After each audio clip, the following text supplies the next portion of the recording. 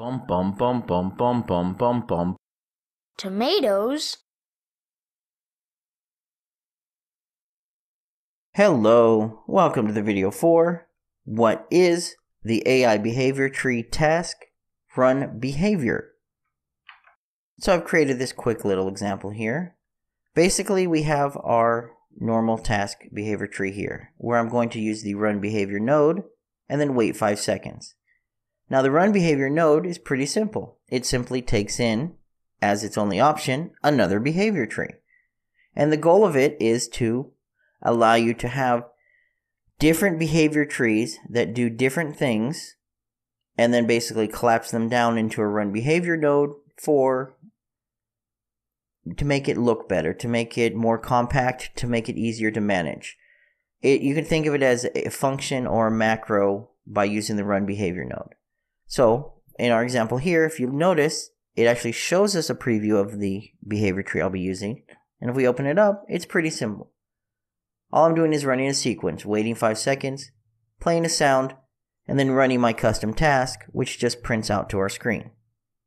Now, if we watch this run, what we're going to see is the behavior tree task is running. It waits 5 seconds. It gave us our notice on the top, and then it goes ahead and waits another 5 seconds. Now, if we watch this, what we're seeing here, let's start over from the beginning, is behavior tree runs to behavior tree 2. So that's waiting, playing, printing, running back to the top, which then finishes successfully and our second wait node fires. So that is something to keep in mind. This as an actual task node has a success or failure based on the behavior tree inside of it. So if the behavior tree is successful, then of course it's going to return a success and then do whatever appropriately. Either go back up the chain or in the sequence move to the next part of the sequence. If it fails, it will be treated just like any other task that fails.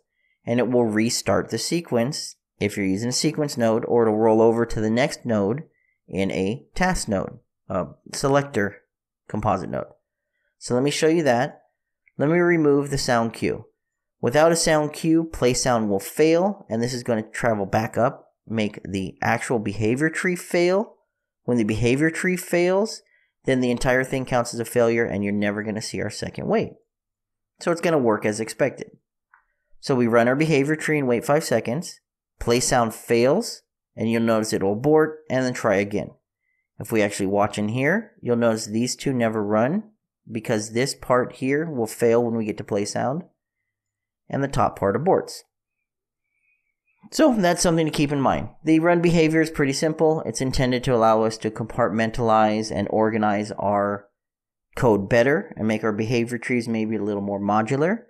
Maybe you have one behavior tree specific for finding and setting a valid target, and you can continue on. Now, one thing to keep in mind is behavior trees can share blackboards. So in this case, for example, my behavior tree for my task is using the task behavior blackboard. This behavior tree is using the task blackboard as well. So you can share the values between the two behavior trees in case you have them doing something like setting player targets or updating other variables. So that is something to keep in mind. If you have any questions or comments, please feel free to leave them below.